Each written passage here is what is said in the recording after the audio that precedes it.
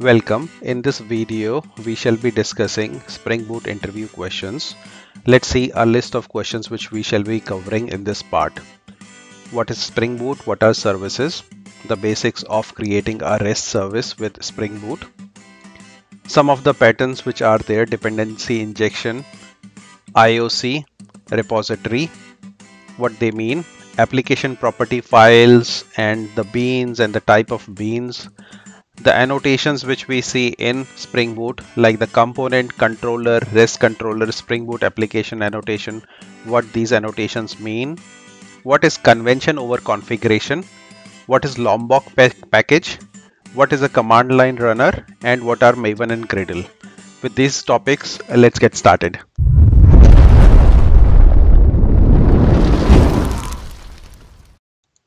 So what are microservices?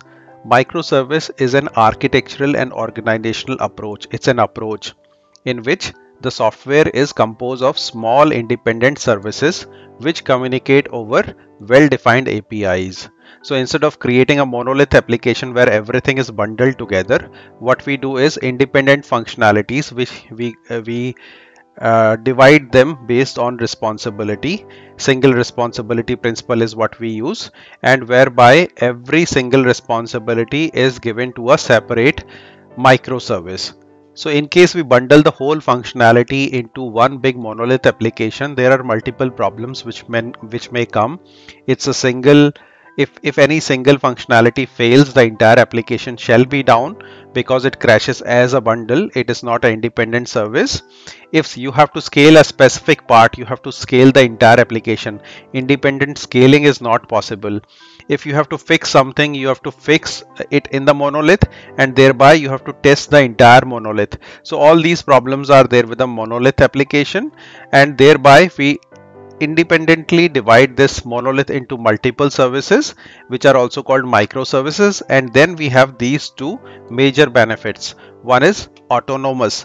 Each service is each microservice can be developed, deployed, operated and scaled without affecting the functionalities of other services. So what it means is that if you have to do a service development, you can give to one team, the other service you can give to another team. So both the services can be independently developed. You can deploy it somewhere. One service you can deploy at one place in one of the pods. Another service you can deploy in another node, another machine or a pod or whatever terminology you want to use. But these can be independently deployed also. There is no need of these two microservices to be deployed in the same application or the same hosting platform. You can do operations on these services independently, and you can scale. Let's say this specific service is too much in use. You can have a scale factor of 3, wherein 3 instances of this service would be running. Thereby multiple application requests which are coming, multiple API requests which are coming, can be handled without having any latency because we have scaled it. Any communication between individual components in a microservice happen over well-defined APIs. Specialized. This is another characteristic of a microservice. Each service is designed for a set of capabilities and focuses on solving a specific problem. Okay, so which means the service should be broken if it caters to multiple things. If it becomes complex, we have to ideally aim for a single responsibility in a service, whereby service is responsible for achieving a single functionality. So one of the example of segregation of complex functionality into services is indicated here. This is a customer. He is requesting to add item to the cart. So multiple services are involved here. The request first goes to the API gateway. From there it goes to shopping cart microservice. Shopping cart microservice may refer to product catalog service to search for the specific product. It would be updating the shopping cart store. So this service is having a single database. That is what is indicated here. This is updating its own database. Then there may be recommendations for the customer. Those recommendations shall come from a different independent service, which is a recommendation microservice, which is again leveraging its own data store. Shopper tracking, like what exactly was a usage pattern of the shopper, that can be tracked using another microservice. and price calculation can be done by another microservice. So thereby it is divided into multiple different services, and then you have all those benefits where you can develop, you can scale, you can deploy, you can test these services independently. Now, what is Spring Boot? Spring Boot is an open source framework for building Java based production grade and standalone Spring applications. It is typically used for making microservices. And what are the different components which are there in the Spring microservice? They are indicated here. Okay, at a high level, these are the components which are there. So client side application would be making a call to a microservice. Microservice shall be having a controller, shall be having some business logic which would be inside services, shall be having models which would get the information from the database and also update the database. So these are the three layers which would be there in Spring Boot microservice. We shall see it in detail in a bit. So how shall you create a REST service in Spring Boot? So first thing which we do is we use Spring Initializer and create a base application. So what shall it contain? It shall contain the structure of the project and it shall also contain the dependencies. So you will be using the Spring Boot Initializer to create a base project setup. Post that, you shall be defining the configurations in the application.properties or application.json based on the style which you want to use. Then the core code. So in the core of the microservice, you shall be interacting with the database. So for that, you will be creating entity classes, which are the representation of database tables. So you shall be creating entity classes. You shall be creating repositories. Repository is meant to facilitate the CRUD operations, create, retrieve, update, delete operations and other kind of queries in the database. Then you shall be creating a REST controller. This REST controller is the interface, the first point where the service interaction happens, and then you shall be running and testing the service. So these are the different things which we shall have to do if in case we have to create a microservice in Spring Boot. What is repository in Spring Boot?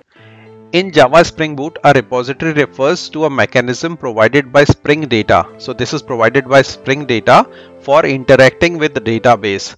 A repository is an abstraction over data access layer. So what it does is it helps you to interact with your database and simplifies the way developers interact with database by providing a high level methods for common database operations. What are the steps when we have to interact with the database? We have to define an entity.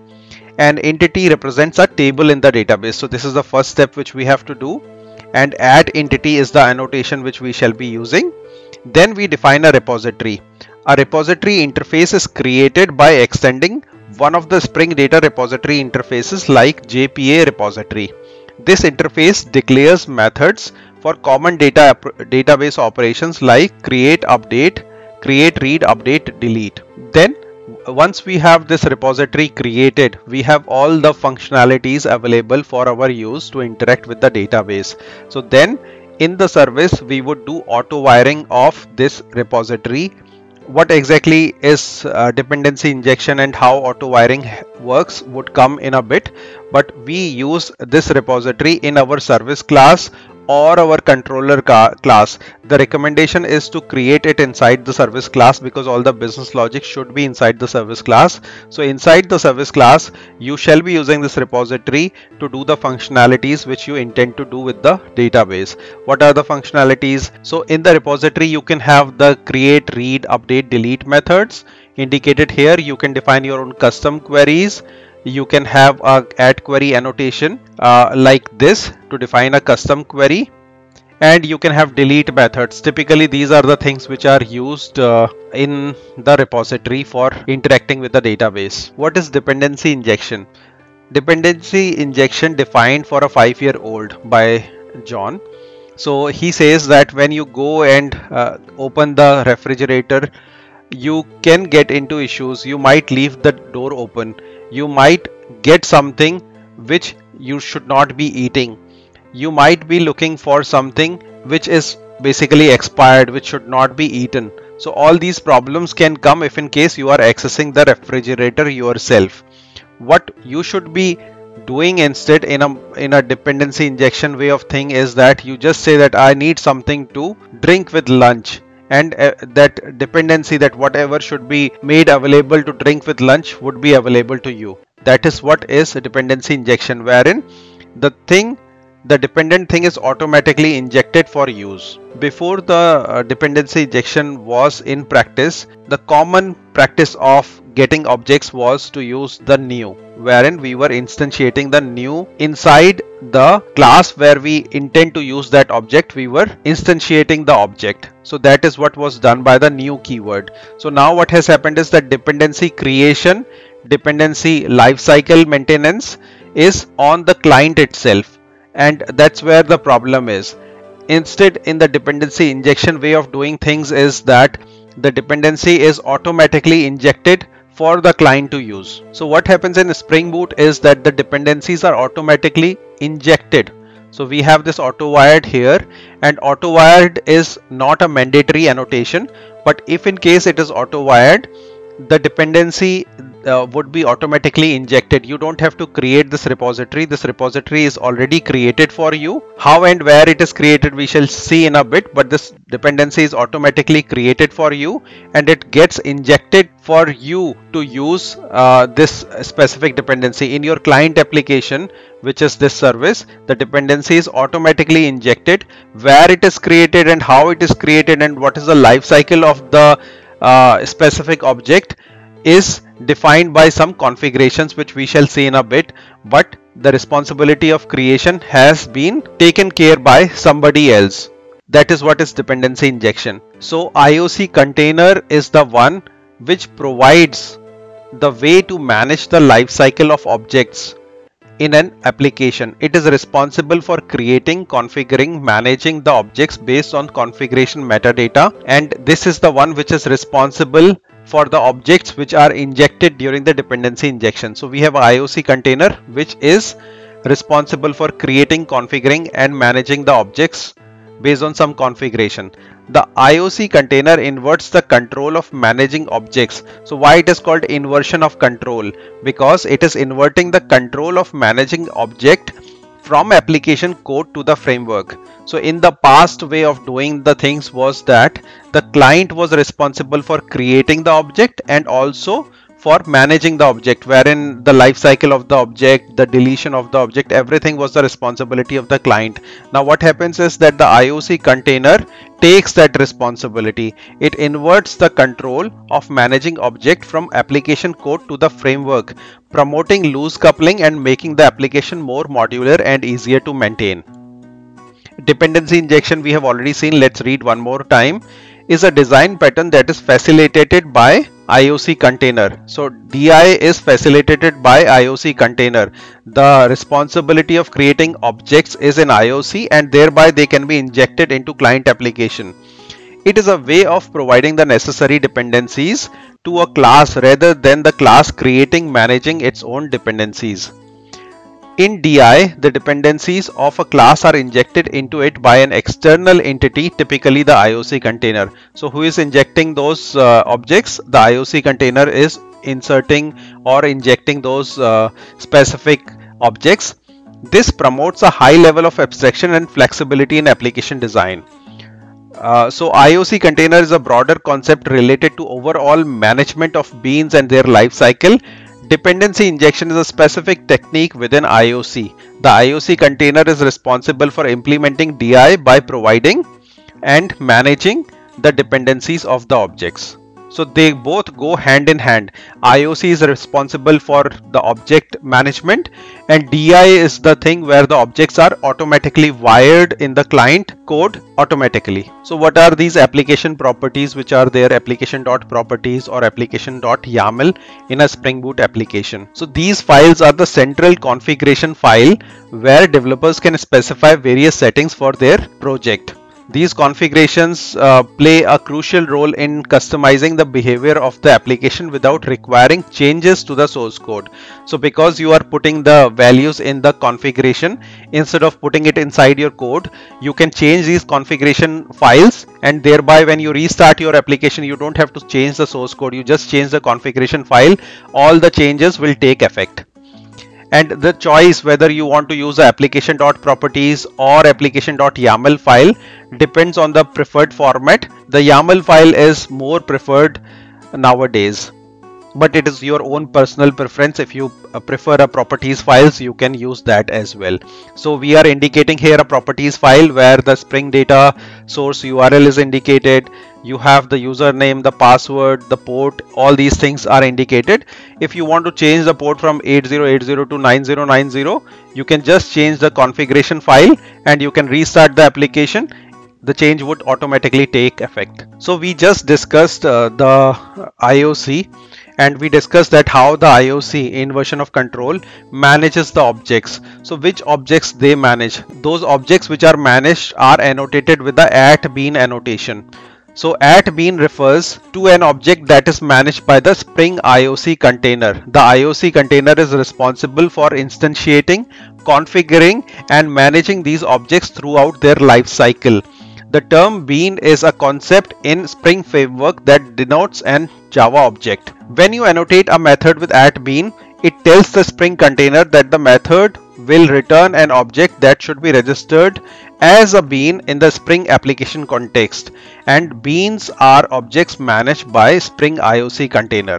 So important thing on all this description is that when you have to manage an object within the IOC, that object should be annotated with the @bean annotation. So there are different scopes which can be possible for the bean. The first one, the default one, is the singleton. This is the default scope. Singleton means a single instance of the bean would be there and it shall be shared across the entire application context. Prototype is the second scope. A new instance of the bean is created each time it is requested. The scope is suitable for stateful beans, which means that there is a state within the bean and thereby you want to have different bean created for a different state which would be there for that bean. State is like the kind of properties which are there in the bean. So if there are different data types in a bean, they would be having different values. So the state is the current value of that specific property within the bean. For the stateful beans, a prototype can be the scope which can be chosen. Request: a new instance of bean is created for each HTTP request. This scope is applicable in web application context. And how can you do a scope? You can do like this. So you can say web application context dot scope request. So what is a component annotation? When a class is annotated as @component, it is automatically discovered and registered as a bean in the Spring application context. So which means that the Spring IOC container will create an instance of the class and manage its life cycle, including initialization and destruction. So what shall happen in this example is, when this is annotated with @component, when the Spring Boot application will start, the IOC container will detect this annotation. This annotation will be detected and it will automatically register an instance of my component as a bean. And then you can inject this specific my component into other Spring managed components.